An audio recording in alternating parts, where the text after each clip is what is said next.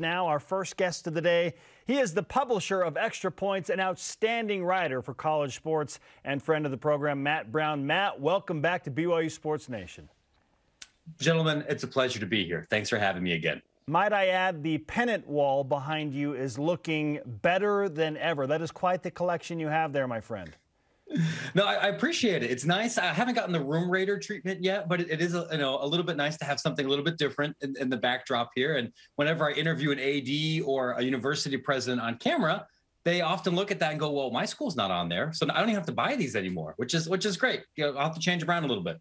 Well, and you told us before the interview started, because you have a big like the normal size pennant of BYU, but you said you've been looking for a mini version of that, and you cannot find one. So obviously we've got a lot of people. BYU Sports Nation has quite the reach. We may be able to have somebody out there that may have one, may be willing to let you have it. You know, I have a lot of these really small pennants that came from this collection in the late 50s. If somebody has a friend whose Elders Quorum president is like a collector of memorabilia or something, my email is matt@extrapointsmb.com. I have an Etsy alert set up, but I was joking. If I spend $200 on one of these pennants, I'm either going to get in trouble with the tax man or my wife or probably both. So we should probably try to limit it to under that. Yeah. All right, fans across BYU Sports Nation, we're putting you on blast. Go to work, do your research, do your homework, see if you can help Matt Brown out. And maybe the BYU store, athletic marketing, just maybe. It is the official outfitter of BYU fans everywhere. This is very true. Okay, Matt, I'm hearing this. Now that we've got the pennant situation at least taken care of for now, how's your life right now, thanks to college football realignment? And I know that you are not only, a guy that follows BYU, but you follow Ohio State closely. Ohio State's going to have a couple of new friends in the Big Ten Conference in USC and UCLA in a couple of years. How's life been as you kind of ponder realignment with the Trojans and Bruins coming to Big Ten country? I listen, when this whole thing started, I don't think I had this gray hair right here, right? Like, I have been wanting to take a longer vacation almost as long as since I started Extra Points. And the last time I took a real vacation, I actually went out to Utah to go see some family, go take my kids hiking because we don't have mountains in Chicago. And that's when the Austin case broke. So I'm sitting here like trying to edit some kind of like legal opinion from Kodachrome State Park. I was supposed to be out of, in the woods now. Obviously, that's not going to happen. It's hard to really overstate, I think, how dramatic the USC UCLA changes, not just for what the Big Ten looks like, but for the future of super conferences and league consolidation and what the balance of power looks like for college sports in general. It's gigantic. See, and I think that's what's interesting right now, because once that news happened, and obviously it just blew everything up, since then, at least publicly, things have quieted down. How quiet are things behind the scenes right now, Matt? They are never as quiet as they appear in public. So I've said this a lot, and this is coming from a guy that's broken a couple of these stories. Like, the number of people at a school or at a conference office that really know what's going on with realignment or these kind of changes, it's a small circle. It's your president, maybe an AD, maybe one or two associates, and then some people in the media, broadcast, and consulting world. And that's really about it. It's definitely not coaches or assistants or other people in that space. So if that 8, 9, 10 people, they don't want to talk, it's really difficult to get things out in public. What's happening right now is you have a lot of administrators who are doing a lot of data analysis and data digestion. You don't want to make a rash decision without really having a better idea of what do our media partners value our conference for 2023 or 2024? What will our revenue look like in the next couple of years? And what are some scenarios to do that? You don't want to jump conferences without realizing that maybe Fox or ESPN was going to make a bigger offer later on.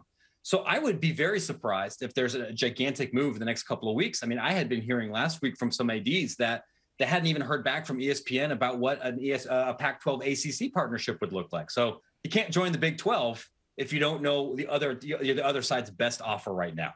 Matt Brown is the publisher of Extra Points. We are talking college football realignment. In your opinion, Matt, what is the next domino to fall, wherever that may be?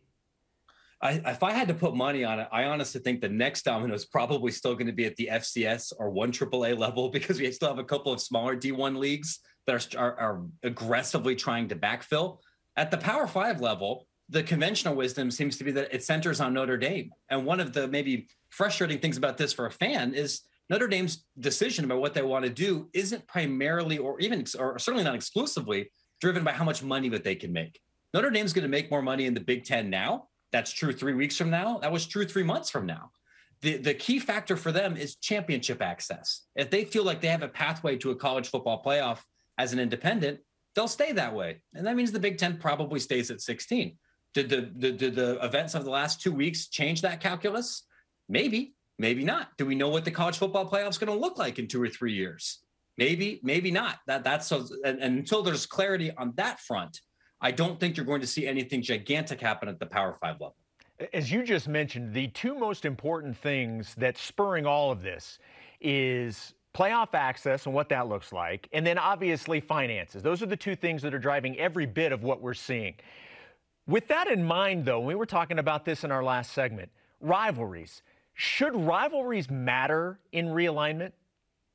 I mean, as a consumer, the obvious answer to that would be absolutely. And I think it's been a really unfortunate over the last several years that many important rivalries, whether that's Kansas, Missouri, Texas, Texas A&M, BYU, Utah, anything that Maryland had with any of their fans, was torn up after realignment. What I have been hearing and from kind of being on this beat here for a little while is if you don't have $11 billion to kind of paper over some of these problems, like the Big Ten might right now, rivalries are really important, not just for fan engagement, they're honestly important financially. Having history, having geographic proximity, having honest to goodness, like profound dislike from one another, that's not just great for ESPN, that's great for your MMR partners, that's great for anybody you're trying to work with for sponsorships, that's great for ticket sales. And so I know at the mid-major level, it's extremely important. Whatever the Big 12 decides to do, whether that's now, whether that's in 2024, whether that's 6 years from now, they're not going to have Big 10 or SEC money to paper over imperfections. You want to be able to have as much inventory for sponsorships, for media partners, and for fan engagement as possible. And that's going to come with deep rivalries, which is something that this league right now, with 4 new members from all over the country, doesn't have at scale the same way that the SEC or the Big Ten have. In many ways, it feels like a race to become the third most powerful conference because, let's face it, right now, no other conference is going to catch the Big Ten and the SEC. So it's a race for third place. Matt, is the Big 12 right now the third most secure and powerful conference? And if not, what do they need to do to get to that position?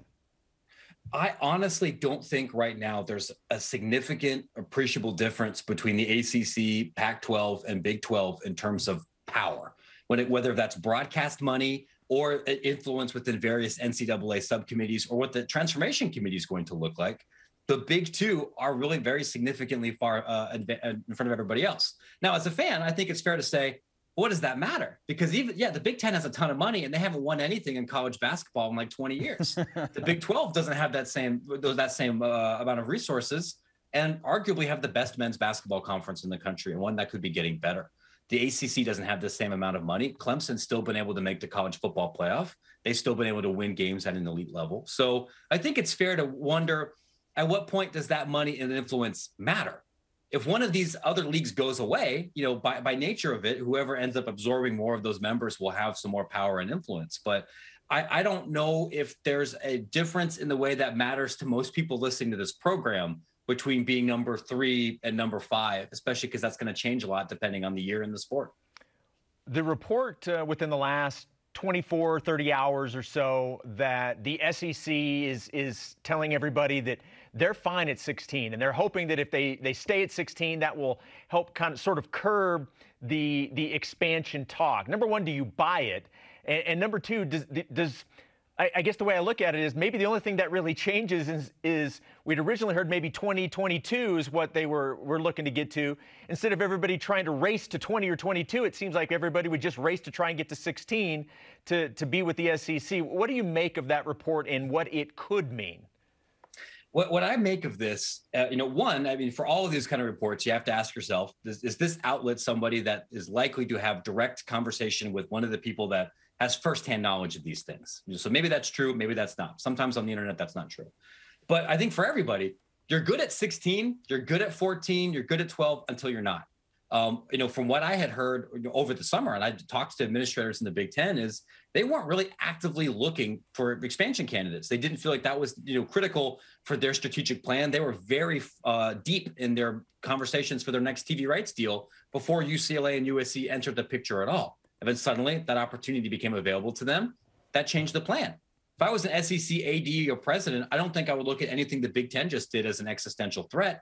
You're very powerful. You can be secure at 16. If, I don't know, in 18 months, there's reason to believe that maybe the ACC's grant of rights agreement isn't as legally enforceable as it seems right now, or if maybe somebody, approaches them with a briefcase of $200 million, willing to buy themselves out of those deals, suddenly maybe 18 looks a little bit more attractive. I mean, nobody wants to get out there in public and say like, no, we're not really satisfied with our conference membership and we want to make changes right now. But that doesn't mean that they're not taking the call if somebody else is reaching out behind the scenes. By the way, doesn't it feel like the only reason a briefcase is used these days is to fill it with money? Like nobody carries a briefcase anymore, right? You're just going to put money in it.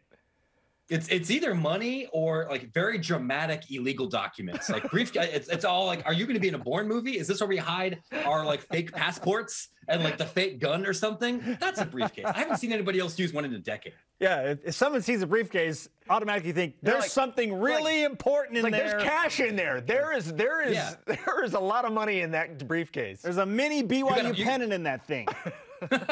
Yeah, you got to flag that person at airline security. Like there's either college football history or foreign currency in that thing. That's very suspicious. Great stuff with Matt Brown, the publisher of Extra Points. We do need to ask you, before we let you go, Matt, about the Big 12 and the Pac-12 and the race of sorts that they are in right now. Yeah. Is it in the best interest of the Big 12 if the Pac-12 does have a demise and it goes away? I can't wrap my head around a world of college sports with no Pac-12, but here we are. Is it in the best interest of the Big 12 to pull members from the Pac-12? I mean, if that option is earnestly available, sure. I think it would absolutely make the Pac-12 a more financially viable and attractive conference if it had Utah in it with BYU. It would be valuable to have access to the Phoenix television market and the fact that that area is growing so much with transplants. I don't think it's necessarily critically required. And it's also really important to keep in mind here, when you don't have Big Ten money, there are real logistical problems with having a conference that would span 4 time zones, depending on what Arizona ends up doing with like daylight savings. If you're flying from Morgantown, West Virginia or Cincinnati to Arizona, to Utah, to Colorado all the time, that's not just expensive. There's jet lag. That's a lot of missed class. That means a lot of games on weird TV windows for viewers either in the East Coast or the Mountain Time. Like BYU fans are going to have to get used to weird time zones when they're watching their teams play in West Virginia or Florida or Cincinnati. And there comes a point where that isn't always worth it. It's probably worth it for the Big 12, but I think the real human costs of that would be felt even more strongly than they would be with the Big 10, where those costs really are very significant. Matt, great to catch up with you. And for one, we've got a briefcase to track down and a pennant to track down to put inside the briefcase. We'll get on that. In the meantime, how can BYU fans and college football fans in general find more of your work? You bet. I write Extra Points, which is a newsletter that publishes every day that covers all the off-the-field stuff that shapes the college sports industry, whether that's reporting about the EA Sports college football game, conference realignment, university athletic department finance, all of that stuff you can find at Extra Points MB, or you can follow me on Twitter at MattBrownEP. Great stuff. Matt, good to talk to you, man. Take care. Thanks, Matt. It's always a pleasure. Take care, guys.